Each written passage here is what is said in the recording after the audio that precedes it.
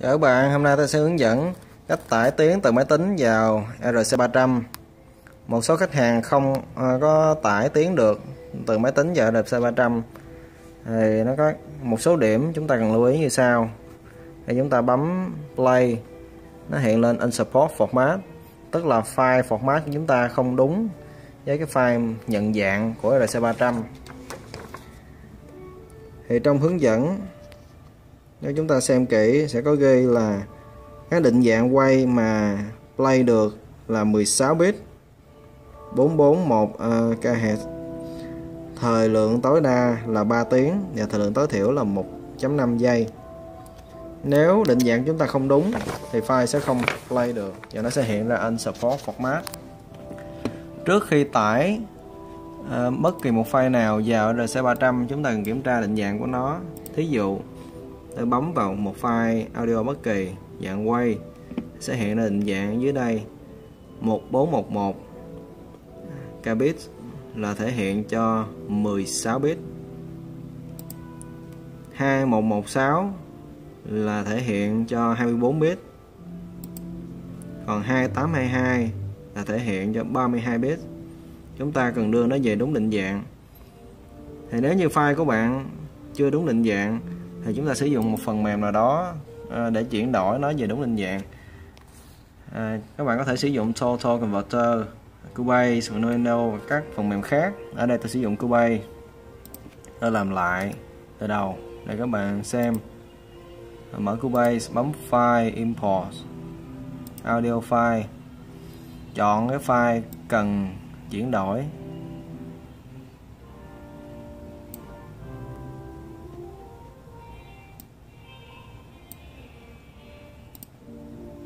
Đây 32 bit. Tôi import nó vào và tôi export nó ra định dạng 16 bit. File export auto mixdown. Tôi chọn định dạng đây là 16 bit.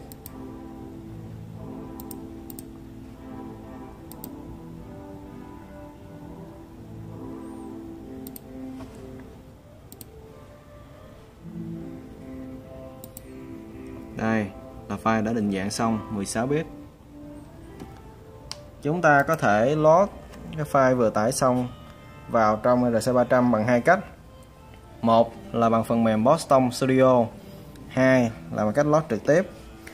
Với cách thứ nhất thì chúng ta cắm dây USB kết nối RC300 vào máy tính.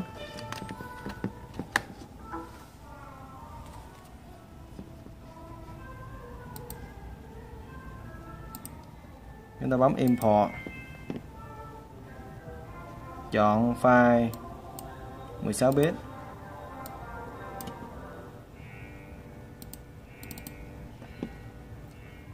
sau đó chọn vị trí để mà load vào trong bộ nhớ của RC300.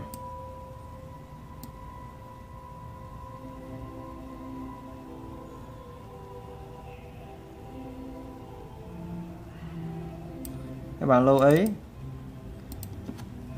trong mỗi một bộ nhớ, trong mỗi memory gồm có 3 track.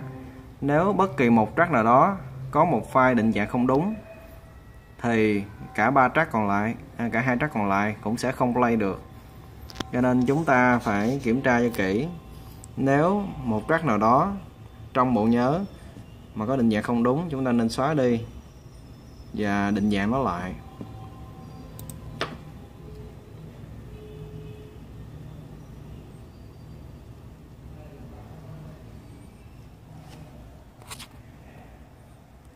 Rồi đã xong, bây giờ tôi rút dây ra.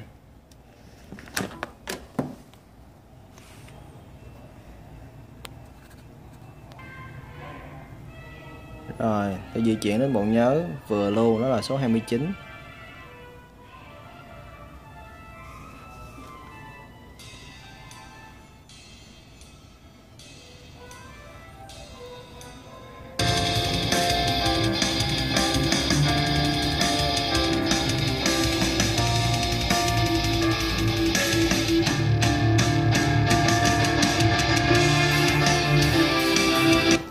Các bạn thấy file đã được play bình thường.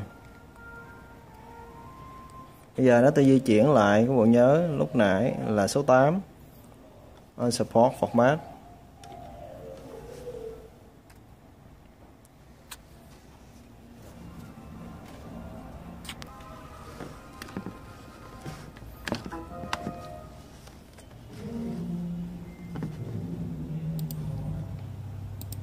Rồi tôi cũng import cái file vừa lúc nãy, file đúng định dạng là 16 bit vào bộ nhớ số 8 ở track tiếp theo, ở track số 2.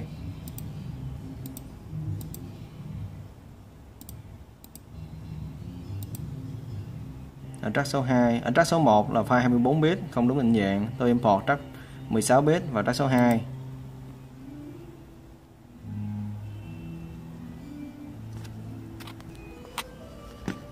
Tôi rút dây ra.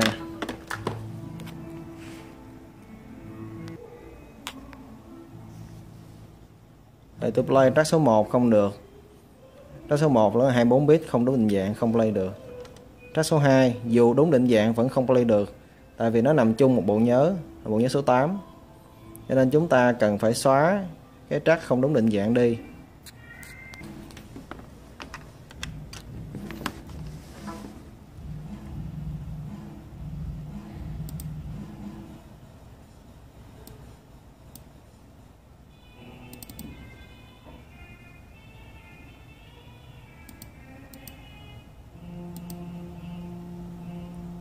Tôi xóa cái track không đúng định dạng đi.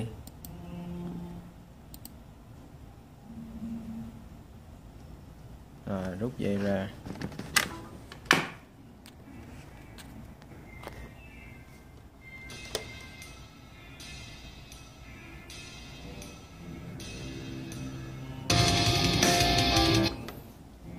Đó, bây giờ thì đúng định dạng rồi. Và track 1, track 3 không có file sai định dạng thì file mới được play. Đó là cách thứ nhất. Cách thứ hai đơn giản hơn.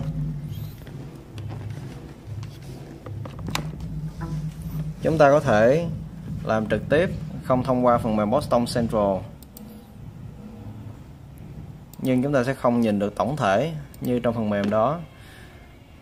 Cái thứ hai đó là chúng ta làm trực tiếp trên đây, trên file Windows Explorer này, chúng ta mở thư mục BOSS RC300 đồ lăng, một quay. Mỗi một bộ nhớ sẽ có 3 folder. Ví dụ như đây, bộ nhớ số 5 sẽ có 005-1, 005-2, 005-3, tương ứng với 3 track. Thì ở track số 2 của bộ nhớ số 8 lúc nãy tôi vừa lưu, đó là file đúng định dạng. Đó. Chúng ta có thể xóa và copy trực tiếp vào trong bộ nhớ bằng Windows Explorer. Thí dụ tôi xóa ở đây, rồi số 802 đã được xóa, để tôi lưu qua 803.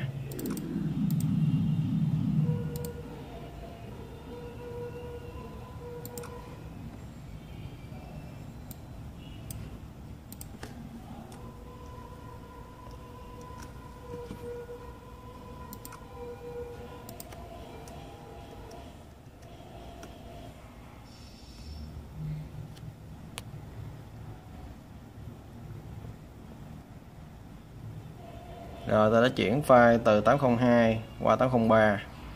Rồi ta rút dây ra.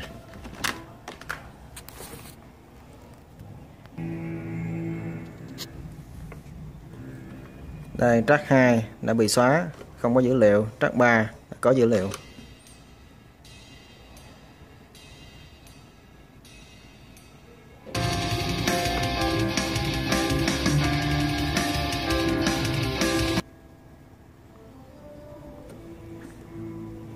Đó, các bạn thấy có hai cách sử dụng BOSS Central hoặc sử dụng trực tiếp Windows Explorer.